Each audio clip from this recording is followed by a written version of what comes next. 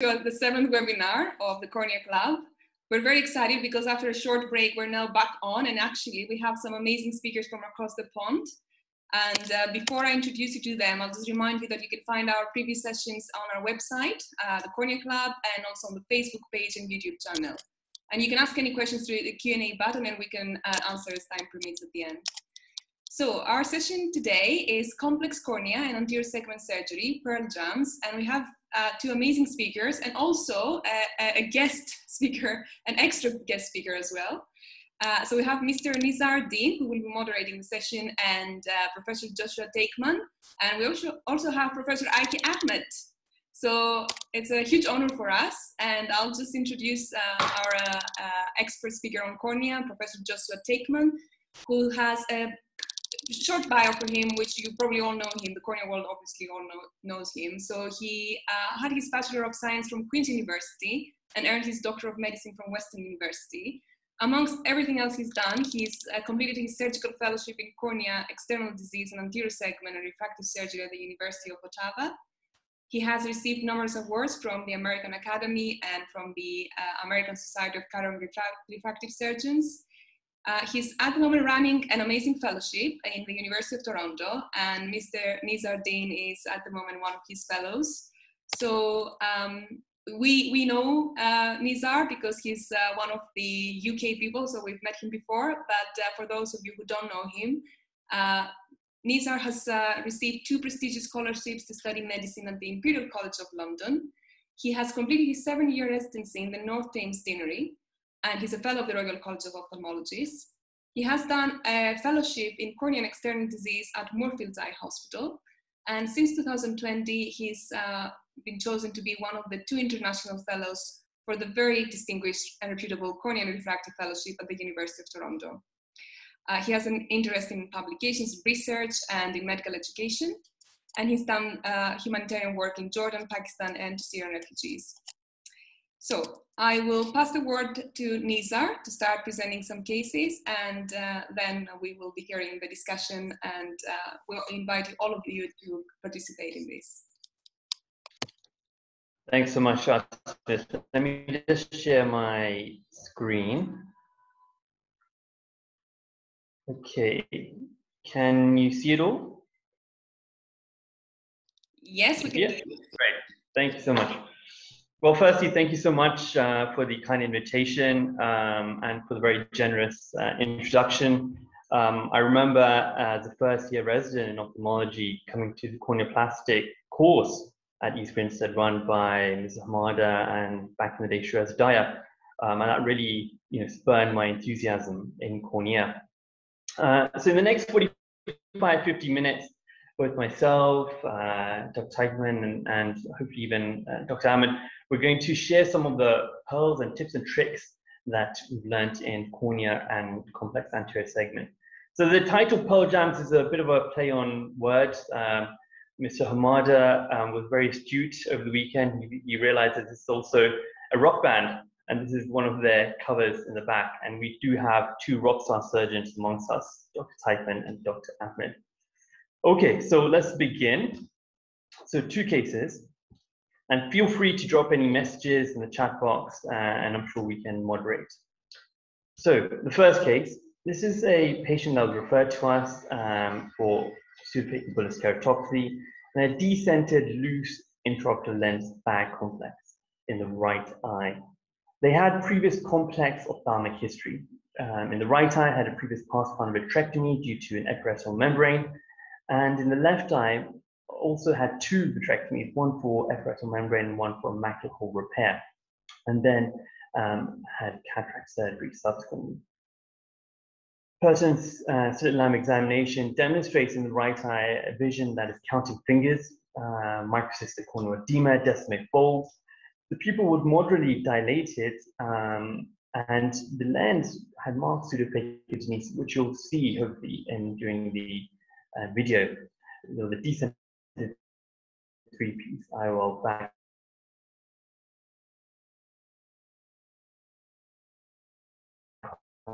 complex and a large submarinous ring present, evidence of a muscle repair. Left side was largely unremarkable, except for a pars-plana vitrectomy and macular atrophy. So what options do we have? With the guided prognosis of the retina, we could simply observe it, in discussion with the patient, if they would prefer. Or we could proceed with medical treatment. So Muro 128 won't obviously improve the vision. It may provide comfort, but even then, that would be pretty slim. So our only really options that we have are surgical. So we could do a standalone DMEC, standalone DSEC, or a sequential or combined endolamellar keratoplasty with an intraocular lens exchange. So with any particular plan, preparation is key. And for that, we decided this following plan. So quite an involved procedure. We plan to do an ultrathin DSEC, intraocular lens exchange, summer ring removal, Yamani, anterior vitrectomy, and surgical iridotomy. So ultrathin DSEC. Dr. Teichman, with regards to the target, what are your thoughts? I mean, how does one target for an ultrathin DSEC? Great, thank you. Yeah, so there's a few things you got to take into account when you're planning the IOL target here, right? So the first is that we're going to be exchanging a lens, and so the CT Lucia, when you get it out of the box, so to speak, and you have an A constant, that A constant is for putting it in the bag. So the first thing you need to do is take that A constant and modify it based on your own Yamane results. And everyone will make their needle passes slightly anterior posterior. And so you ought to look at where yours are and modify the A constant such that it represents where you put your lens. Then the next thing you need to do is decide, what testing are you even going to use? So for these, you mentioned microcystic edema and no bullae, and that's important because that means you can probably use the patient's own Ks. Now, they're not going to be good Ks, but they're going to be relatively representative. Whereas if the patient had massive bullae, on the other hand, the Ks would be just grossly unreliable. And then the question is how to measure the axial length. And for the, every healthcare system is different. In Canada, an A scan is covered by the government and optical biometry is not. And it can get expensive. So depending, you might, if they're willing to pay the extra money, it's great. But the reality is an A scan is probably sufficient. And then once you've chosen your Ks, your AL, your A's, your A constant, and you pick your target. And so for me, I actually aim about -1.4 for a DSEC. And the reason, you'll hear quoting from -3/4 to -1.5 maybe. But, our DSECs are usually pretty edematous, pretty sick eyes. And I think the more edematous and the sicker it is, the more I actually see hyperopic. You've got a worse cornea and it can improve a lot more. So I actually aim for the farther side of myopia. So I would aim for about -1.4. Great. And then with regards to suture pull-through, so this is a technique I've learned from you. I know back home, there's variations to this, but if we just quickly go through the logic and the rationale behind that. Sure, thanks. So, there are a lot of ways to get a DSEC into the eye, from non-coapting forceps, which I don't really like the idea of, to sliding it on a lens glide, to, I'd say what's probably the most common is using a Busin glide and Busin forceps. But for me, I like what's called a suture pull-through technique, and it will be shown in the video. But the reason I like this is I know, I'm not doing DSEC in, phaco DSEC. Like DSEC is reserved for the sickest of sick eyes. And these are almost universally vitrectomized, unicameral, maybe no iris. And I'm not worried about getting the graft in. And I'm really not too worried about getting a bubble. I'm worried about where it's going to be tomorrow, or even 5 minutes after surgery if they sit up. And for that reason, I think the suture pull-through is great because it controls the graft insertion, and it gives you a lifeline. Like you tie it and you leave it there for a week. So if you want to rebubble, you don't have to worry about the graft dislocating. You can rebubble at the slow to your heart's content, and the graft's not going anywhere. So that's exclusively how I introduce grafts. Brilliant, thank you. So that's exactly our plan. So let's see our video, and we'll intermittently pause it for comments. Right, so we start off with a subtenon injection and 50-50 mix of lidocaine without adrenaline, 2%, and bupivacaine. I want the audience to look at the through the pupil and look how mobile that intraocular lens is. I hope you can appreciate the pseudokinesis. We use our toric marker to be exactly 180 degrees, and we mark 2 millimeters posterior to the limbus here. Now we move our attention to the desec. We dry off the anterior cut, this pre-cut desec. And just for added security and reassurance, we just mark that. It's not necessary, but it just adds another layer of safety. We then probably center it and then trifine it with our 8 millimeter mark. And this is what Dr. Teichman was alluding to next, is the suture pull-through. So using a 9-0 proline on a double-armed needle, you just pass that needle on the distal periphery. And it is quite tricky with such a long needle, but it does allow safety aspect. And we just leave that for the time being. Now we right back. Now we use a 25 gauge trocar. So I'm just going to pause there. So this is obviously 3.5 millimeters behind. Dr. Teichman, any other options? I mean, in North America, I've seen quite a lot of surgeons use this approach, especially anterior segment surgeons. Would there be any other options that we could have used? Yeah, that's a great point. This is certainly a point of controversy. I'm gonna make my point. While I'm doing it, I'm just gonna ask, do you if you have your optimized video playback on for Zoom, because the videos are a little bit choppy. So while I'm commenting, you can check that. So the reality is, you've got two options. If you're going to do a Yamane, and here we've already said we're doing Yamane, that's a lot of work behind the iris plane, and you cannot have vitreous there. That's if there's vitreous there, you will pull on it, and pulling on it is a risk for retinal tears and detachment. So you have to clear that vitreous, and you have to do it one of two ways. You can do it from the front, what we call a limbal anterior vitrectomy, or you can do it from the back, which is a pars plana vitrectomy. Now, in this case, the patient has already had a pars plana vitrectomy, but just for a minute, for argument's sake, let's pretend they hadn't. If they hadn't, you have to decide if you're going to do one or not. And I have some general rules. The rule is they cannot be young. If you have a young patient, they have formed vitreous. Although we do complex anterior segment surgery, I am not a vitreoretinal surgeon. And I'm trying to keep myself out of trouble. So if they have formed vitreous, I would not recommend a pars plana vitrectomy by an anterior segment surgeon. You should see a PVD. And most of these patients, you can barely, like I'm surprised we had a cup to disc ratio. Most of these patients, you cannot see the retina, and you can get a B scan to look for that PVD in case, and that's yet another added layer of security. And then there's sort of an age, and that age, it's made up. It's somewhere between 50 or 60, and I prefer them to be over that age if I'm going to do something in the pars plana. The other time is, like we say, if they've already had a pars plana vitrectomy, then we might not be using the pars plana for vitrectomy, but like here, we're using it for infusion. And that's a huge benefit. So in these eyes, once you have a bit of a unicameral eye, once we take this lens out, put a new lens in, and you really have a full, it's a unicameral eye. And an anterior chamber maintainer just doesn't work as well during the desec component as a posterior infusion. With a posterior infusion, you can really increase the pressure quite well and get the desec to stick for that last 10 minutes.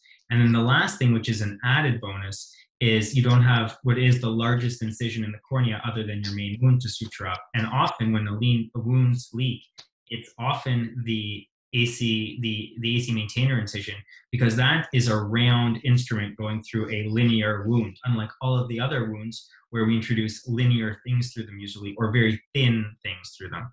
So for me, yes, pars plana makes sense in those situations. And the other thing is, of course, we have every one of these patients checked by retina before and after. But an anterior vitrectomy would be very, very reasonable. And sometimes, so in this case, when you have a pars plana vitrectomy, do not assume pars plana vitrectomy means perfect, totally vitrectomized eye. Because in a lot of these cases, when you get in, there will actually be vitreous right by the pupil. The most anterior vitreous sometimes has not been removed well. And that's what's going to end up in the AC and cause problems later on. So even if they've had a partial hernia vitrectomy, you may want to then do an anterior vitrectomy just around the pupil to make sure it's totally clear.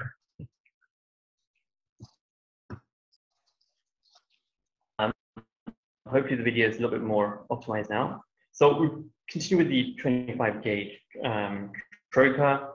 And now we move on to creating our peritomy. This is in preparation for the frown incision. So just using our Westcott scissors, we're just creating this localized peritomy, dissecting subtenons, and then cauterizing any bleeders. We just want a dry plane.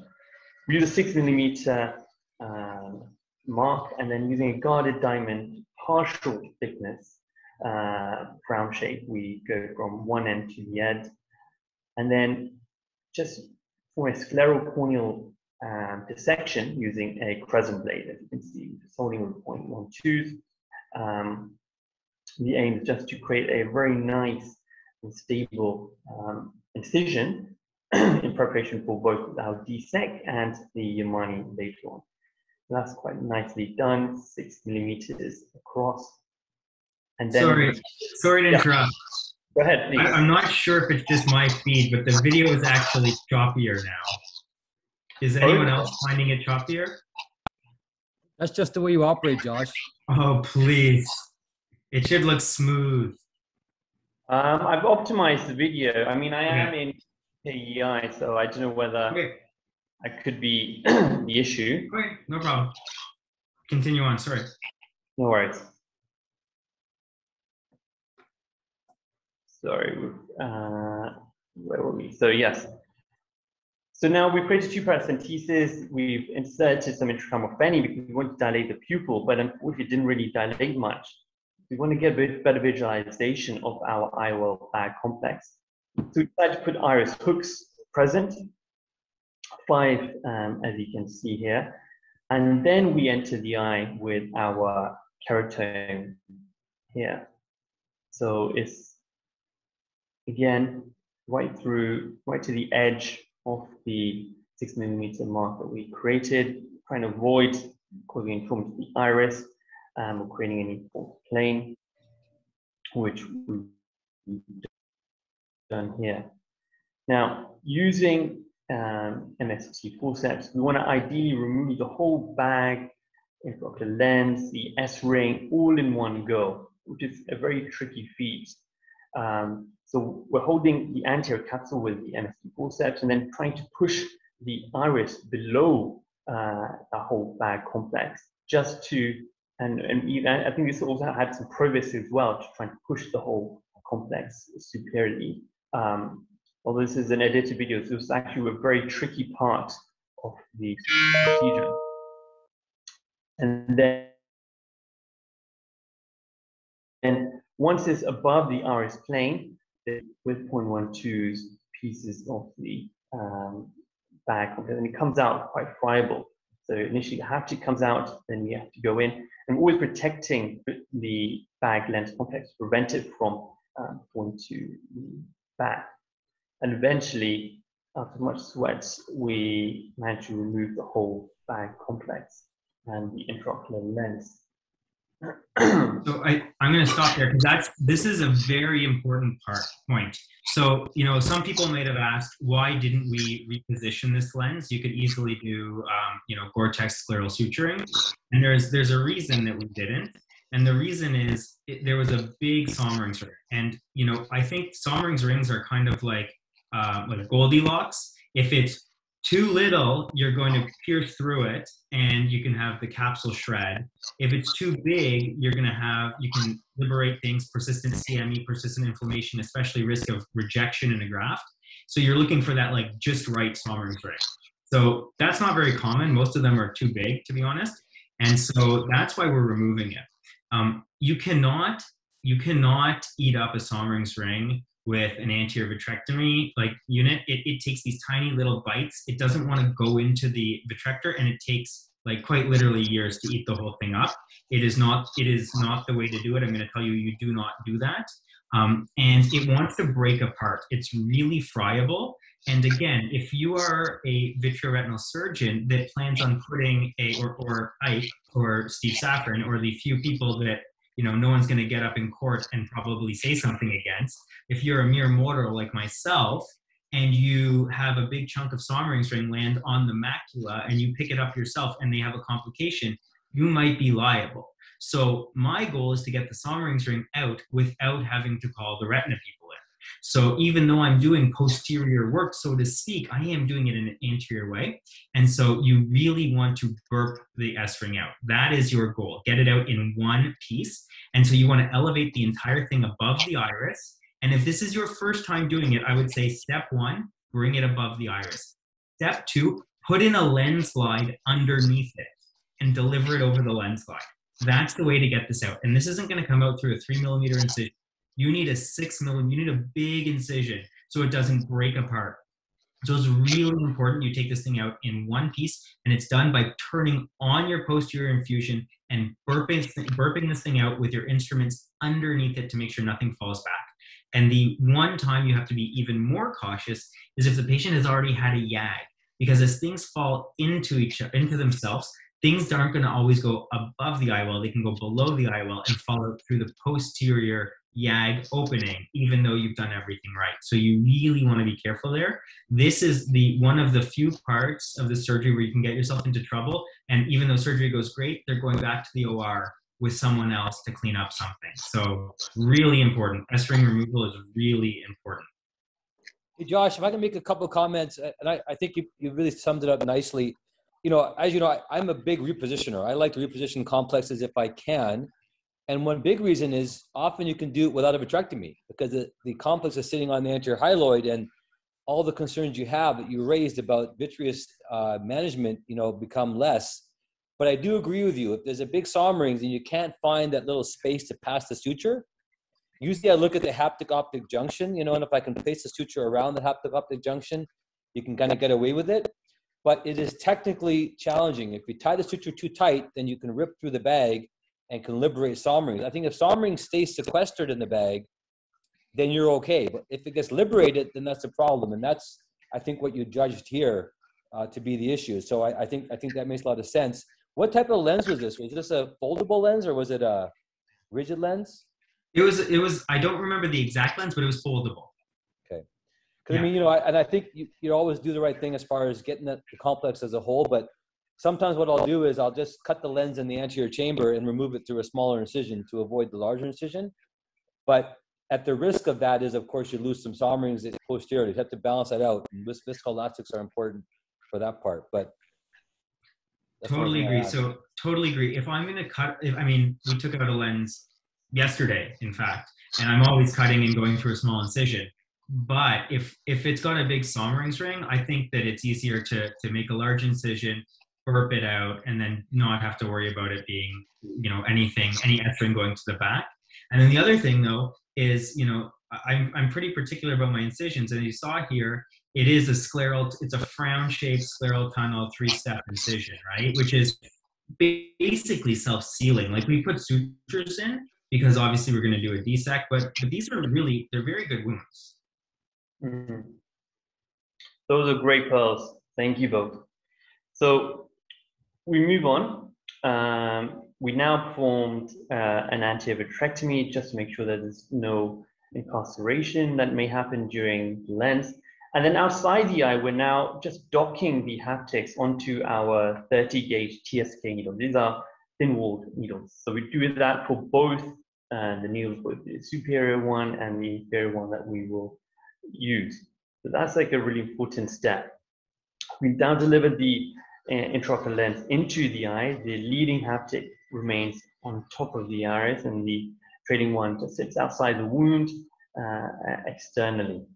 As Dr. Teichman just mentioned, we then just temporarily close the wound just for anterior chamber stability, which you can see here, before we decide to go in, again, like in a beveled fashion, 1.5 millimeters behind the initial mark that we made, and we can see the bevel in the anterior chamber now. Now we use the MST forceps to dock the haptic into the bevel. as it's going here. We do that, and then we gently follow the same path that we created to come out of the eye. So we do the same procedure, but in the opposite direction for the inferior double 30 gauge needle. And actually the trailing haptic is a little bit more tricky. For either of you, Dr. Ahmed, any tips or tricks when trying to load these lenses? It's obviously easy when you see on a video, but they're very tricky when you're actually inside the eye. Any tips or tricks? So one thing I will say that it helps, you know how your leading haptic, which is currently in the 30 gauge needle, you see how your needle is pulled out of the eye quite a bit? You see that on the left side? Actually, if you look at where it's not that bad. Look at where the bend is, but fair enough. No, but I push the needle all the way in to the hub. And by doing that, the lens rotates so the haptic is more aligned with your second needle. So that's one little tip, and I learned the hard way. If you push that 30 gauge needle all the way in, the first pass you made, now the lens isn't as rotated this way, it's rotated this way, and the haptic can be more aligned with the second needle. I hope that makes sense. And there's really two schools of thought here, because like, so for instance, I always like to leave it in. I actually don't retract it. I just leave it where it is. And then I just let the needle sort of crawl gently so it doesn't hit anything in the eye, and then do my second pass. There's a group of people, and even more, this is not what Chinyamani described initially, who actually remove it, cauterize the first haptic, and then do the second. And so that really ties one of your arms down and gives you a very awkward angle for the second one. So if that's the way you do it every day, you're used to it, but it definitely gives a weird angle. And so I like to redock if I don't have really good centration. And when you redock, you already have both out. You pick the worst one and you're going to redock that one. So you do melt the first one. And I find when I redock, it's awkward. It is. So what your point is right. You should leave that first needle in the eye, and maybe even more so. And then the other thing that I would add is, even with that needle in the eye, when you are starting the process, there's a tip that Steve Safran taught me that I kind of lived by for a bit and then changed. So I used to try to, what he suggested is you take the needle and you use it to push on the optic. And as you're pushing on the optic, that trailing haptic, which is initially out of the eye, is starting to come in. And you sit with your MST's jaws open right at the inside of the main wound, the internal ostium of the main wound. And when you've got the amount of haptic you want, that's when you grab it, you bring it in one swoop, you sort of dock it. And I used to do that, and I actually found that even though you got the right length, the angle of the way the haptic, and it was like the MST was grabbing the haptic, was very awkward. And so what I've often done now is actually brought the haptic in, put it into the angle, and then re-grabbed it from the angle. And I find, although initially it can be challenging to grab something from the angle, I find now it's actually the easier way, and you get a bit of, so it's it's not just the length of haptic you have, but the angulation that you have. But yeah, those are my tips, and I think Ike has a really good point about the length of the haptic in the eye. And just a subtle point, which you did here, your main incision is temporal, and you kind of placed your haptic surgeon's view at about like what 8 and 2 o'clock, right? Yes. Rather than 3 and 9. Yes, so the 2 exactly. o'clock position makes it easier because your needle is now farther away from your main incision where your haptic is, so you can kind of line up a bit easier. Yeah, that's a really good point. That does help as well. So the positioning is important. And then the only other thing is just, use the back wall of that bevel of that 30 gauge to line the haptic, and just, even if the haptic's not lined up parallel to it, it'll follow the back wall of the bevel if you just, touch the back wall and then let it slide along the needle itself. That's a little tip. I mean, the video will show that easier, but that's a little tip to do that. And, I think that those are some of the pros, I think, to help with that trailing haptic, which is, I agree, the harder one to put in.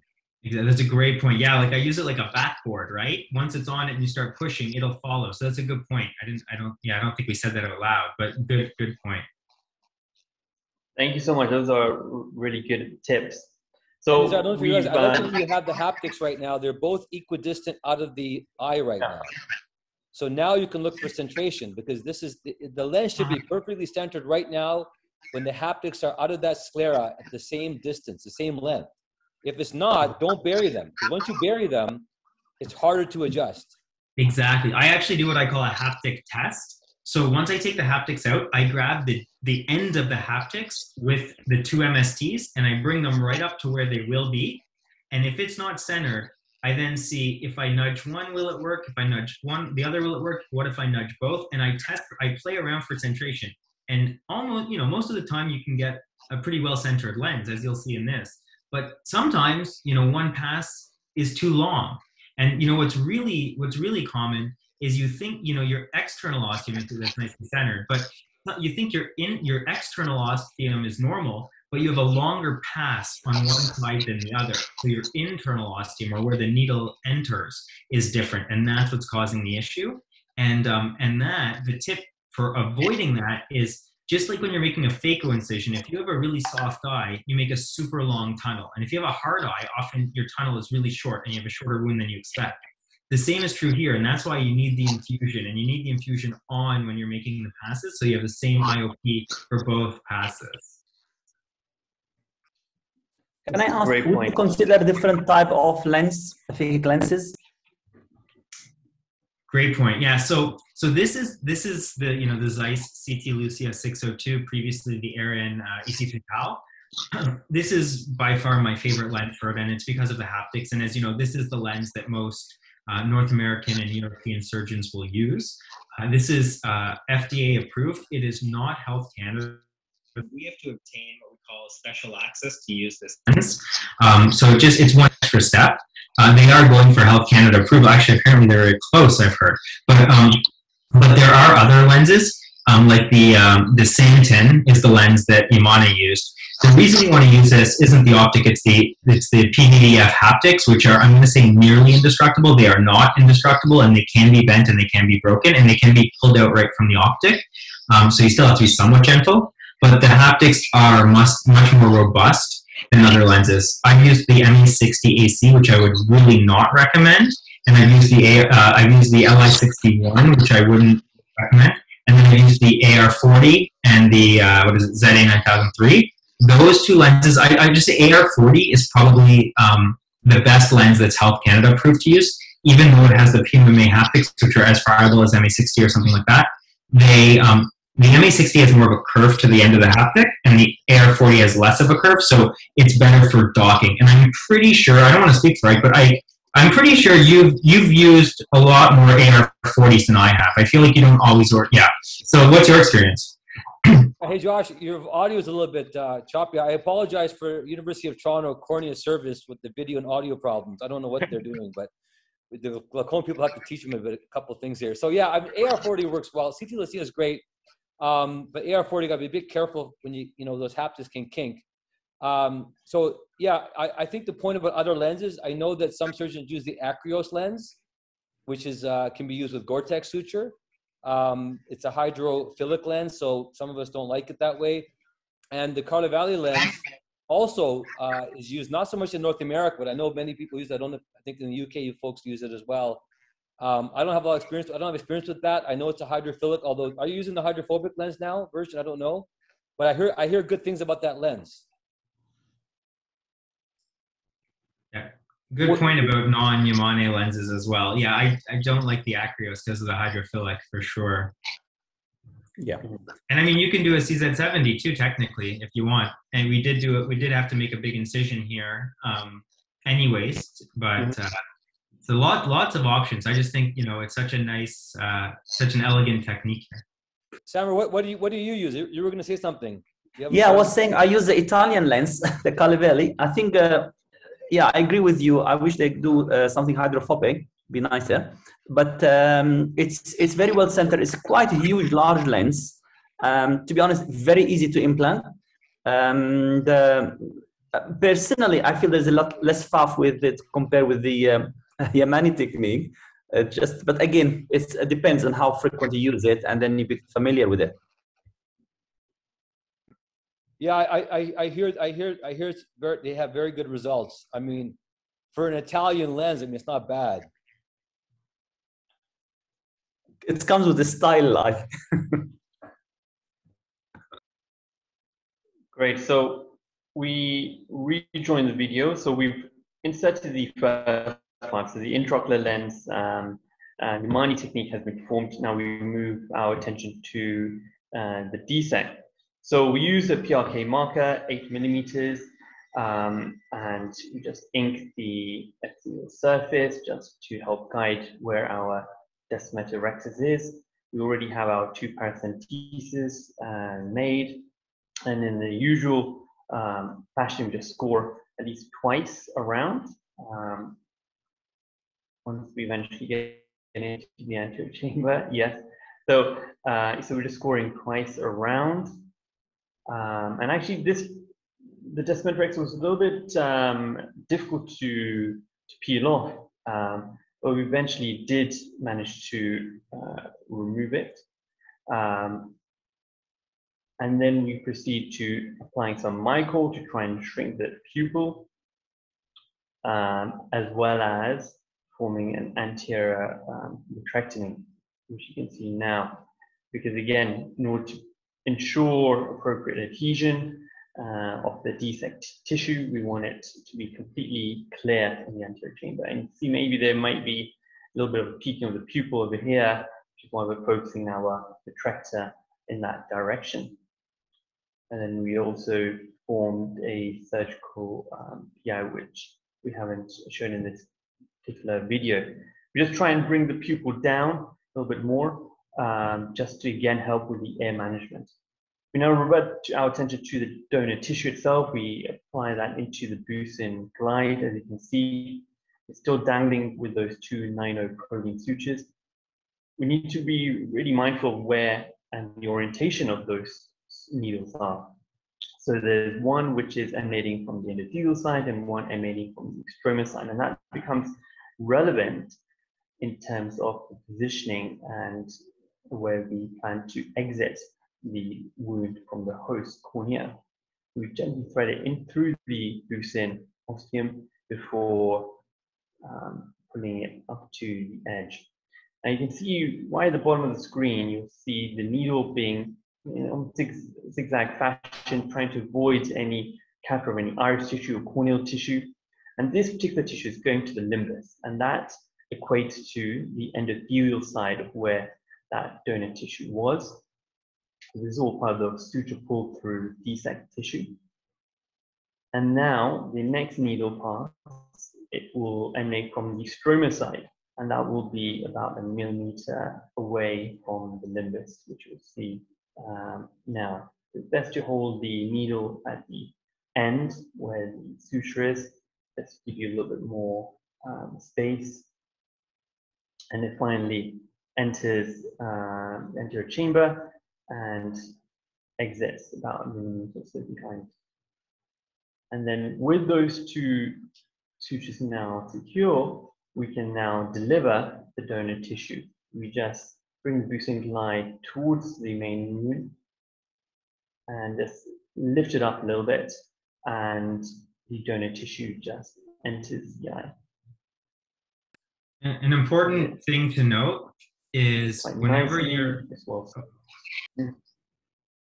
sorry, so something really important to note is whenever you're entering an eye with a suture needle, right? So whether it be for the suture pull-through technique, or if you're going to do, say, a seeps or knot in an iris, you should always be sweeping back and forth, because I've seen people tie iris to the cornea, or tie their graft to the cornea because they've caught fibers on the way into the eye. So it's really important to sweep back and forth, and it's always really important, even with these 2 needle passes, to make sure you don't twist them.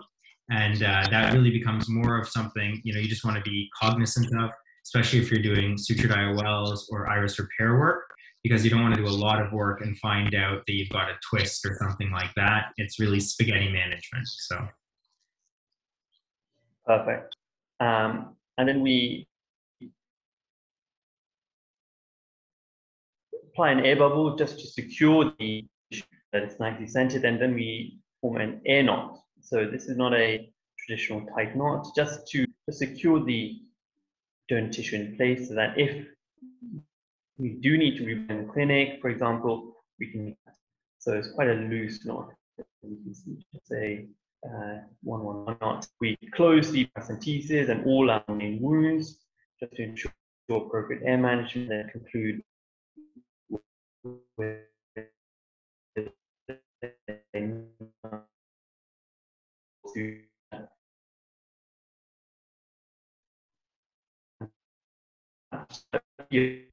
so the money is well fixated, orientated, and the patient is currently on Pred 4 times a day and Timolol twice a day. And the patient is subjectively happy and has noticed an improved vision. So I'm going to hand over to Dr. Teichman to go through some pearls and summarize some of the things that we already discussed.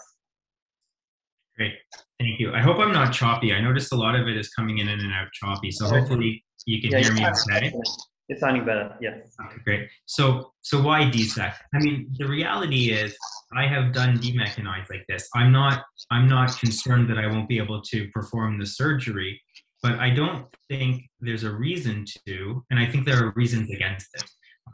The reality is this patient, their vision is limited by their retina, and we're not talking like a line or two. They've got significantly limited vision, and I don't think the potentially one line better vision of a DMEC is really all that important here.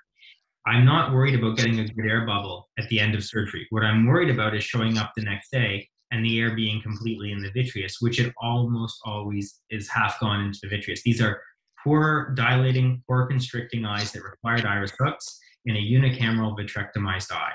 The air wants to go back as soon as they sit up. And so for that reason, I want to use something that is less important to have an air bubble in for a duration of time. And gas is not the answer here either, because you still have gas that's going to go to the back. And these are actually eyes where if gas goes to the back, you can actually get a really bad posterior pressure. And so, and it's difficult to treat. You need to basically puncture into the vitreous to release it. So DSEC is probably, is absolutely better in these cases for adherence. And the other thing is there have been studies that compare DSEC to DMEC in vitrectomized eyes that show DMECs do worse. They have more complications. So the literature actually supports DSEC here. So that's why DSEC. Why Yamane? For me, if I'm not going to leave a huge Somring's ring there, like we talked about before, and so that's got to go. So now that we're doing an IOL exchange, I want to do Yamane because I think that it is probably the most elegant way to put a lens into the eye right now. We actually talked about the IOL calculations earlier, so I think that's been covered. And we did get to touch on the type of vitrectomy and the factors. So really, you know, I don't want it to be a young person with formed vitreous. They have to have a PVD. They have to be older. If they've already been vitrectomized, great. Occasionally, we will do anterior vitrectomy if they don't meet those few criteria, but often we will do posterior vitrectomy. But you know, we're not cavalier, and we have all the patients checked before and after by our retina service, so that if a tear is found, it can be lasered. And that's what I mean by additional consults. These patients see retina. If they're coming to me with an anterior chamber IOL and a decompensated cornea, by definition, they had a complex cataract surgery. They're already at risk for tears and detachments. And what I'm going to do is going to increase them because we're going to do a big surgery. So I want to cover myself and protect the patient too. And I think there's one more page of pearls. Yes, intraoperative pearls. Yes, so intraoperatively, just waiting for it to come up on mine. You know, anytime you put a needle through a sclera, it is very painful. Now, I can tell you this with good history because I did my first few of these under topical, as in tetracaine drops and then sometimes lidocaine intracamerally. And patients were very uncomfortable. I'm actually surprised. I'm very surprised by how uncomfortable patients were. Is my sound still coming out okay? Yes, a little bit muffled, but I think it keeps. Okay, there you go. Can you hear me now? Okay. Yeah. So I did a few of these under top. I didn't realize how mean a person I was, and I feel terrible for these patients that I did this to. So I always give a good block, and I like a sub-Tenon's block. I don't like the idea of I don't like retrovulvars. I think a subtenons gives 99% the anesthesia and some akinesia as well, and it's in my hands very safe. I always mark carefully. You know, they say measure twice, cut once. So you'll see the marking before every case. I'm not going to eyeball this. I'm going to mark exactly where I want to place my haptics. I test the haptics because the last thing you want to do is find out in the eye that something doesn't fit, right? So always test. And I test both needles and both haptics. And part of the reason is if for some reason they hand me the wrong needle or this or that, I don't have to worry about any of it. I know everything fits no matter what. I redock, and I think that's really important. You can't, once you've done all of this and you feel like you're great and you look and it's super decentered, you can't just say, well, I did a great surgery. Like, you can't leave the patient like that. You need to have a centered lens. And so redocking requires picking which haptic is poorer, and then taking the better haptic, making a flange, and then redocking, bringing the poorer placed haptic back into the eye, and then redocking it into the needle.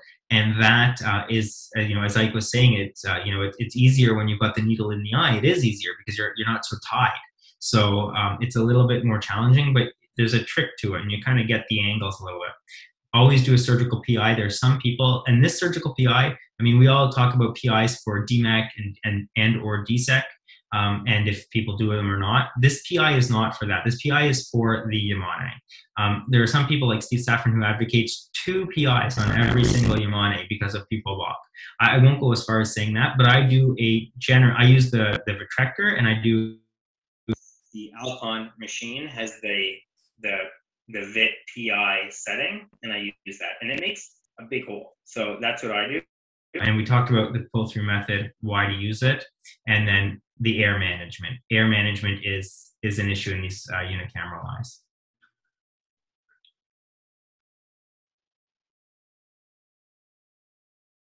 Tips.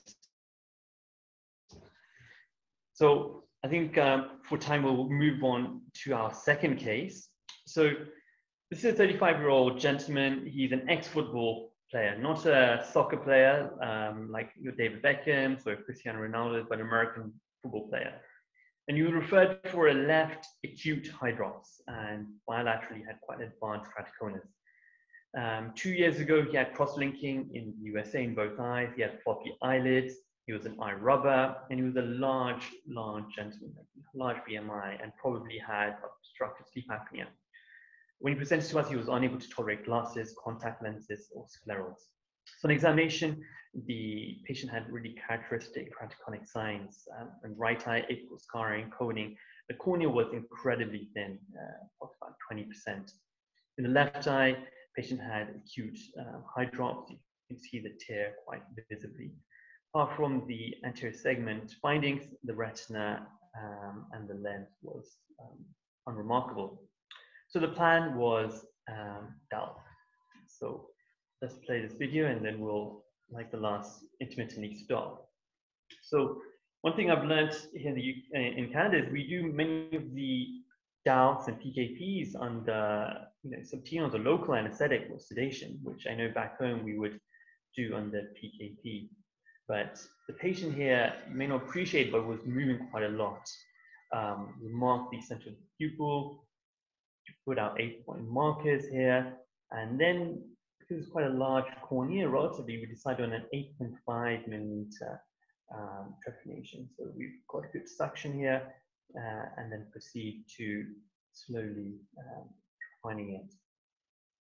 So 3 dials to get the blade flush, and then we move, I think, 5 turns before we stopped. And that gave us hopefully enough depth. We then check that there has actually been a trephination, there has been a cut, which you can see here. And now this is the more tricky part. So we now use our sector, slowly entering the eye, trying to go as deep as possible. Remember, the cornea is incredibly thin, patient's actually moving quite a lot. So it's actually going in quite smoothly. There wasn't much resistance, which is often a good sign. So going in slowly but surely. Just want to create a tract. And then we slowly come out and then go in again, but this time with an air-filled cannula. And we go past our initial tunnel that we created, depress the cannula down a little bit before we inject. You see initially there's like a bit of a superficial bull-eye bubble, and you can see air entering the AC, so there's definitely some form of perforation. So it's going to stop here. For the panel members here, what would you do at this situation? Would you convert to PAP, continue with DALC? What are your thoughts and what are your rationales in here? Anyone? I know what I did. So maybe someone, let's pick on someone. I don't know. Is it fair to pick on Artemis? Is that allowed, or what are the rules here? Yeah, you're allowed, of course. So, well, microperforation, I think you could carry on. So it depends what you had there. Great. I think you carried on. Yeah, so I totally agree. I think you've got nothing to lose other than time, right? So some of these DALCs you book and they take 3 times as long as a PK would take, right? Like they take quite some time. But I totally agree. You have nothing to lose by carrying on and seeing what you can do, right? So that's what we did here. And why don't we'll play the video and we'll see how it goes. So here we're just, we're gently removing the anterior cap, just using the crescent blade. As Dr. Teichman said, it was a laborious effort, but worth it in the end. This is sped up a little bit, but gently just remove the anterior cap. Just be mindful to avoid that potential area of perforation. You couldn't really visibly see it, but we thought roughly where it could be, just off the visual axis. Just gently stripping off the tissue and just finding different planes that we can use and just hang on, just torting the tissue up. And I just want to make a comment. Look at the movement of the eyeball. This is how tricky this particular case was. So just gently just finding a plane and then using it as a area where we can just almost like rexate it out and try and get to the decimate. One of the tricky parts, I think, is actually trying to find these planes. Dr. Teichman, any tips in identifying these planes or trying to use that to cleave even further down towards the decimates? How does one do that?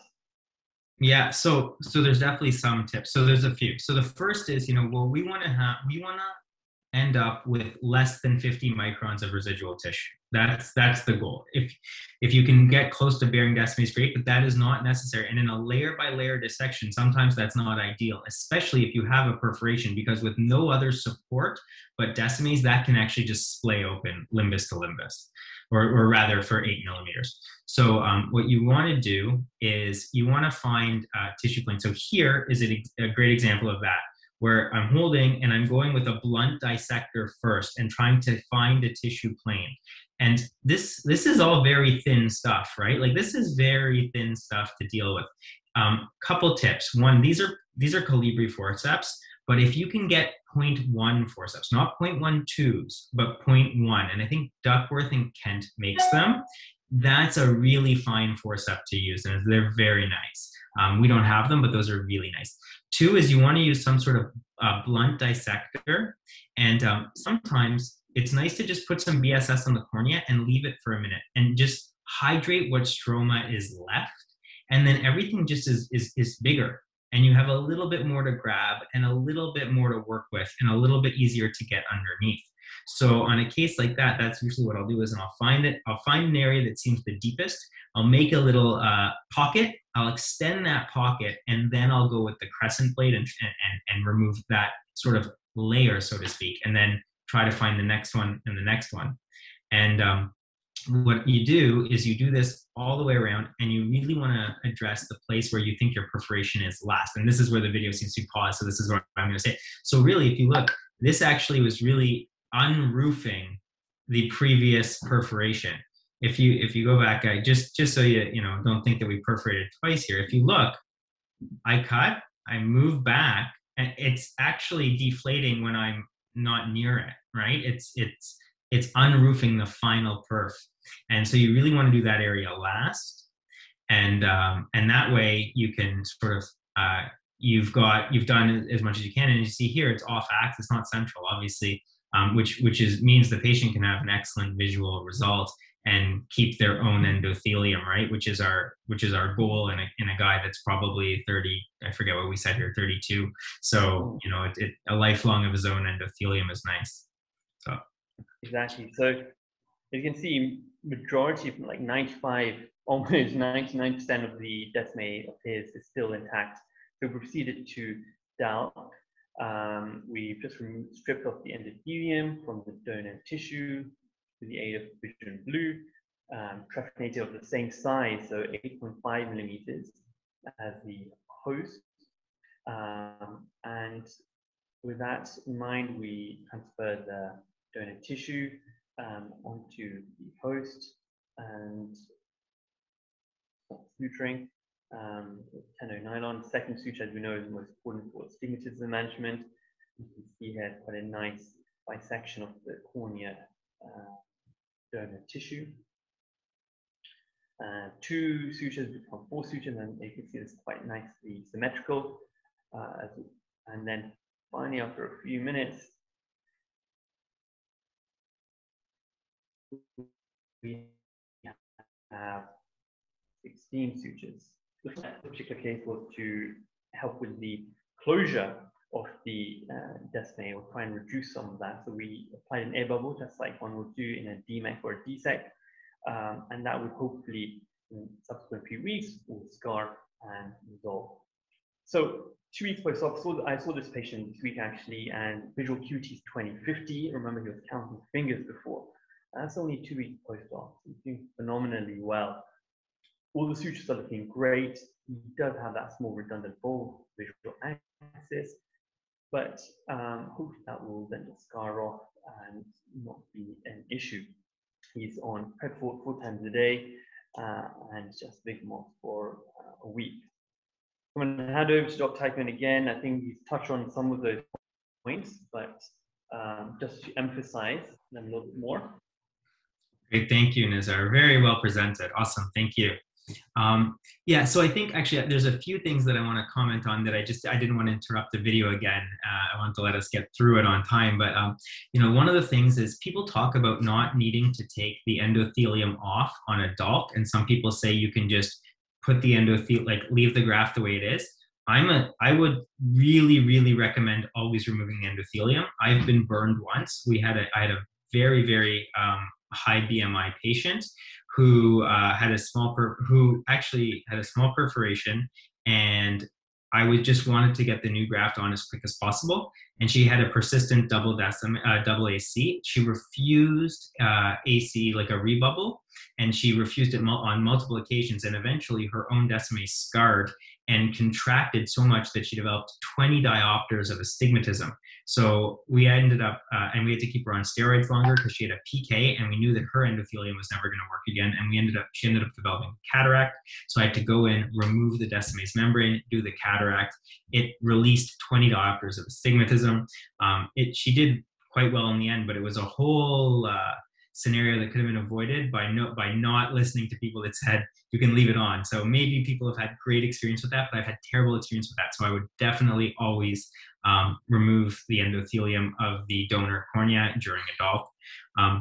But often I can see why people don't want to. These are usually, you know, you're looking at the eye being held together by 5 microns of tissue, and you're like, let's just finish this up. So The next thing I'm going to say is, you know, I almost jokingly say that most of these patients have a BM, like have a weight, and you know, we use pounds often. I know that I was surprised to learn that the UK uses pounds too. I don't know. I guess we should both be using metric, but neither of us do. So I have many patients where their weight in pounds to central corneal thickness is 2. Right? Like they are very, very big and their corneas are very, very thin. And these are not good eyes to get a big bubble. And if you do, you know you are scared when you're looking at this eye. So, you know, we know that these are more likely to have trouble getting a big bubble because there's just not enough resistance outward for the air to go inward. And so for that reason, you have to go in thinking that you may be doing a layer by layer dissection and just book accordingly so you're not rushing. You know, many perforations can be salvaged.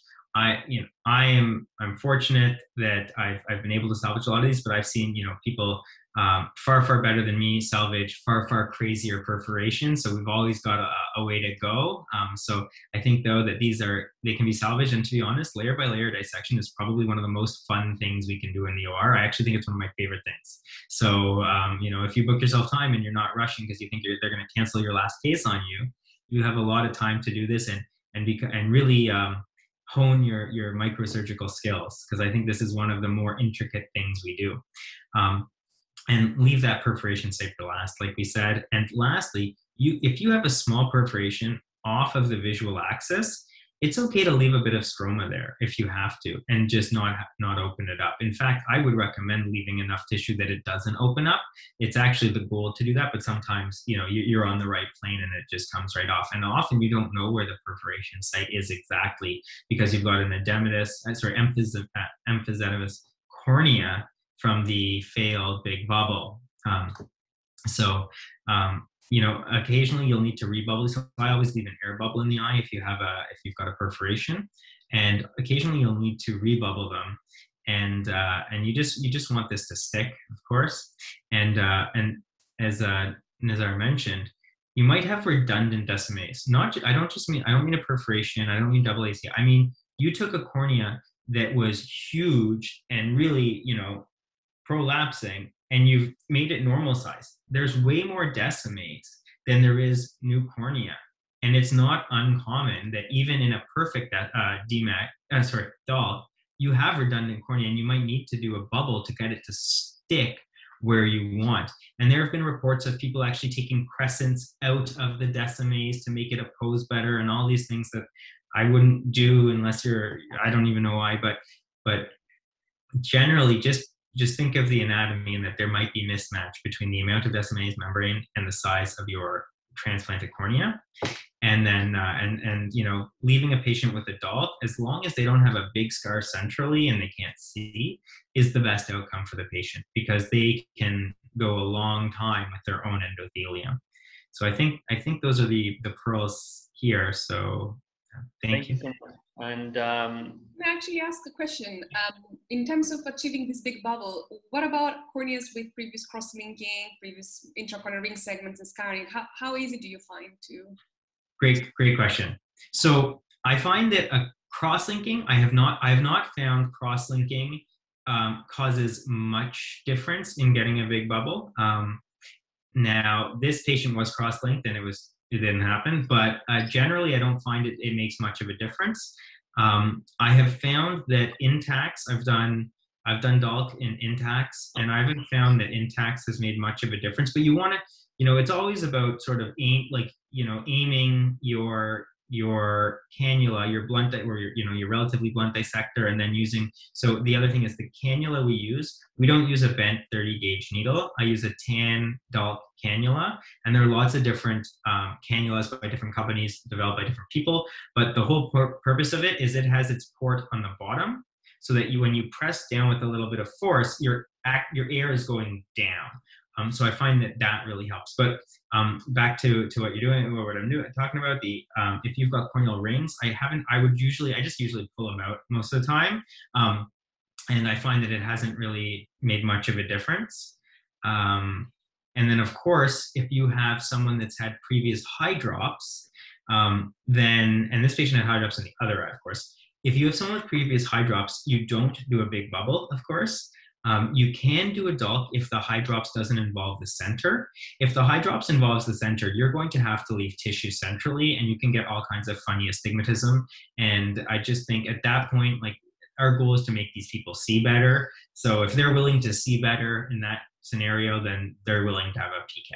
So, but I think if you have a hydrops, and sometimes you have these really, like, when you see people years later and you can see this beautiful outline of where the hydrops was, like, it's so well scarred. And if it's small and if it's in the periphery, I think just plan for layer by layer dissection on those people right off the bat, and they can do really well too. Josh, that's great. Can I add one thing? Please. I observed difficulty doing big bubble in those who had cross-linking, where, to be honest, is cross-linking, to cross-link the top 300 microns. I think sometimes the target is missed and the deeper cornea is cross-linked as well. And I think those where you can find difficulty doing the big bubble. And I've seen that in at least a couple of cases where actually you can see that there's a deep haze and scar in the cornea. And it was impossible to do big bubble. So that's but I think that's a technique of cross-linking was not perfect. For sure. Thank you for that. That's good to think about. It's definitely good to think about. Thank you. Thank you for that. And I think that concludes our session. I think we're a little bit overrun, and a bit of a plug for University of Toronto. During the pandemic, we created a website with similar videos and tips and tricks on corneasurgery.ca. So unless there's any further questions, thank you again for the invitation. Thank you very much, Nizar. Thank you, Professor Teichman. Amazing, both videos amazing, and all the description and the tips that you gave us, they were brilliant. I think there is a question from the audience, if you have some time. I know that you're in the middle of your day, actually, but... we got time. We finished early. So we've got time. Ask away. We're here for you guys. Great, thank you very much. So there is a question from the audience. The question is, thank you for the interesting talk. If I may ask regarding lens types, do you think posterior iris fixed very sized lens would also be an option? That's for the first video, the first case that you showed. Or should sclerally fixated lenses be preferred? And regarding Yamane, is there some good way to prevent postoperative lens tilt? Okay, perfect. I'll answer the first then the second. So for the lens for aphakia, that's the artisan lens, right? The artisan iris claw lens. There is a description of retropupillary enclavation. So basically, you take the lens, you actually have to flip it upside down because it's vaulted. So you can't just do it the normal way you would. So you flip it upside down, you dive it behind the iris, and then you, instead of, normally you pull up iris, here you push down iris between the claws. I've actually done about 10 of these in my fellowship. When you're the fellow, you just do whatever they tell you to do. So that's what I did. I will tell you, for anyone actually doing it, you should get special forceps called secundo forceps. And these forceps are meant to hold the IOL under the pupil, through the pupil, so you can do this securely and you're not holding it with something flimsy. My big concern with it, there's a lot of manipulation behind the iris, and I've seen, luckily not my own case, but I've seen giant retinal tears from it. But that being said, you can have that from a Yamane. So in either of these, you need a thorough anterior vitrectomy. I don't like anything tugging on the iris, even if it's behind the iris. Like I've done many iris sutured IOLs, but really it's pretty particular situations. I just think that iris chafe constantly leads to CME, chronic inflammation, and possibly graft rejection. So yes, that technique exists, and some people have definitely had good results with it. It's not going to be my go-to technique, and the reality is I actually don't find it's that much easier than a Yamane. With regards to the Yamane question, how to avoid lens tilt. So that is purely related to like I said, measure twice, cut once. So think about your haptic insertions, not just 2 millimeters back. You got to think of it in 3 dimensions, X, Y, Z. So 2 millimeters, so it's exactly 180 degrees apart. 2 millimeters posterior to that, and your intrascleral passes have to be identical such that your internal ostiums are exactly 180 degrees away as well. So you have them the same on the same plane, in the same distance, in the same angle, and not going one way or another, either like towards or away from the limbus, which is going to also cause a change. Any of those things are going to cause decentration and or tilt to some degree. So the key is really marking and measuring. It's more that than anything. Then once you've marked and measured, your needle passes. Like I was saying, you need a firm eye. So you need infusion, whether it's posterior or anterior chamber. You need the eye pumped up and firm so that you can titrate how long your needle passes, and it's got to be the same on both. It's got to be the same firmness when you make your needle passes on both, so that the scleral passes end up identical, and that's how you avoid it. And if you do have tilt or decentration, you don't leave them like that. You choose which haptic is better. You externalize it a bit. You melt. You cauterize like you normally would. You then go into the eye with your MSTs and grab the haptic from inside, bring it all the way in, redock, and then, redo your needle pass, and then dock it again. And that is, and so that you've got a second chance. And you can do this a few times. Like the goal is not to leave them with tilt, because there's nothing worse than, having a great surgery. I think, when we learn surgery, we just want to say that we did it. This is first Yamane, first whatever. And it kind of, in your mind, it ends like when you leave the OR that day and you get coffee and talk about the cases. Once you're in practice, you realize it doesn't end that day. It ends, at the 1 month visit or whenever, when they leave happy, right? Like if day one, you look at them and they have 8 diopters of internal astigmatism, like that's not good. And, they're not going to see well despite a clear, it's like the retina guys, no disrespect to them. They're like, retina's attached, they're LP vision, and they're like, oh, success, like high-fiving, and, that's not a win, right? So you need to have, so I think that type of thing, and it's, your first case, you're going to see your IOLs in there and you're going to think, man, that was a bit tough. It's really hard. Do I really want to try more surgery? What if they have a problem? You just want to get out of the OR like as quick as possible. That you got to resist that temptation, and you have to say, no. What's going to be better is leaving this perfect. And so 1, measure, 2, pressure, 3, if it's not good, redo it. Amazing. Thank you very much. Can I just ask out of it, maybe I missed it. What's your average thickness for your ultra thin DSEC? What thickness do you achieve? For us? So I actually don't order. We're very lucky that we have an eye bank that will pre-cut tissue, and I don't really have much say in what shows up in the OR in the morning. Sometimes we have a day and we're doing 4 DMEX and we have 4 pre-stripped DMEX, and other days we have an OR and I get a text message from the eye bank person the day before saying, so I've sent you 2 corneas, neither is great. You can either peel a 40-year-old or a 60-year-old with diabetes, you choose. So I don't know what's going to be there. It's always fun. So for the DSECs, it's the same thing. We've had grafts that are, 48 microns, and we've had grafts that are 135.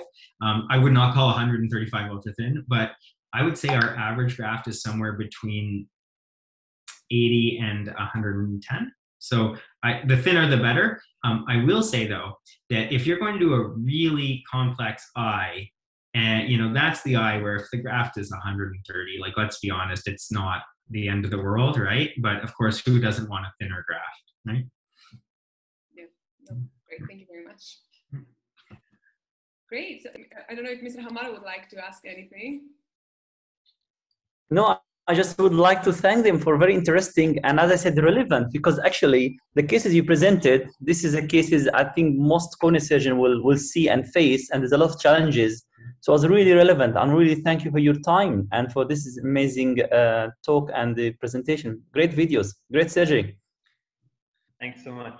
Thank you very much. And Nizar, I want to jump in and say thank you as well for presenting these super well. Great job, man. All right. Thank you both for the invitation. Thank you all for the invitation. It's our honor to have you tonight. And I think, Nizar, you said that you have a video library, which... Yeah, so I alluded to earlier. So last year in the pandemic, we created a video library, corneasurgery.ca. That's the website. Little plug for us here in Toronto. So it's got like various skills, so DMEC, DSEX, the whole library, and we're trying to populate that even more. So feel free, we're just trying to expand the knowledge, share the knowledge. So feel free. I'll type it in the chat box if you want. Yeah, that's great. Thank you. Yeah, please do that. Amazing. So thank you both very much. I think we took a lot of your time today, and the videos were amazing. Your comments were amazing as well. So I'd just like to thank everyone, thank our audience for watching, and remind you that we're coming back next month on the 10th of November, Wednesday again, with Professor Damien Gatinel this time. And so please save the date, and we're looking forward to seeing you then. So goodbye, everyone. Have a nice evening, or whatever time zone you're at. Okay. And we'll see you next time. Bye-bye. Bye. Thank you again. Bye. Take care. Thank you.